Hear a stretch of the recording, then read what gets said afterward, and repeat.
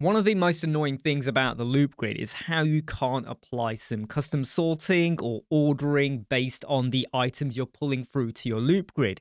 We are using the elemental loop grid here, and it's dead easy to actually add some custom sorting into here using a code snippet. So if you're using a loop grid and you were using, say, posts or products you were feeding through as part of the query part of your loop grid, you'll notice over here we can order by various items, and the most common ones are either the title or the date, for instance, and you might go A to Z or Z to A. But the moment you go and switch to current query, you lose that facility. Why would you use the current query? Well, if you're jumping over to a product or a post archive or a shop page, you probably want your latest product. So you're kind of going to go, well, so what? It does the job. But if you then have, say, a link and you click a link and it takes you to a category template or a page, for instance, and you've got a loop grid on there, you lose the facility. And what happens is you get a very random order. Sometimes it's in date order, but not necessarily all the time.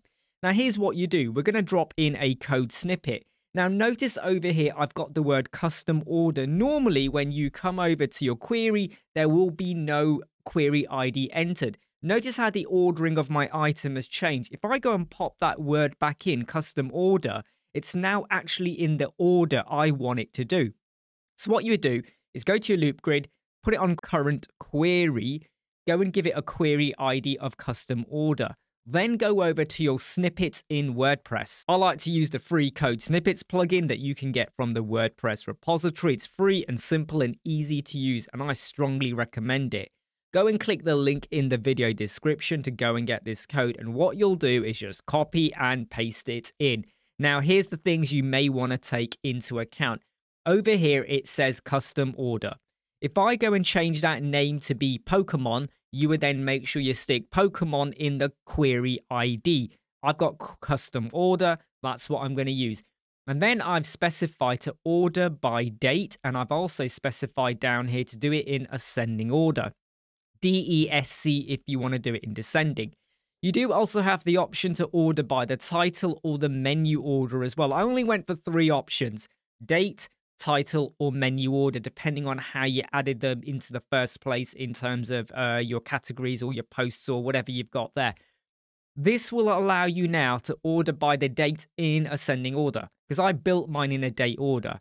If you wanted to do date and title, just go and get rid of the backslashes over here and it will be enabled. So go and pick and choose what you want. So copy paste it in, make sure you take account of the code, and then go and hit save changes and activate. And that's basically it. So the facility is missing. I don't fully understand why it's missing, and I hope in a future elemental update we do get it re-enabled. But for now, just go and stick that snippet in. Go and pop in your query ID. Make sure you've chosen the particular sorting option. I've gone for date order in ascending, and that's it. I'm Imran from Web Squadron. I hope you like, subscribe, share, and follow. I'll see you soon.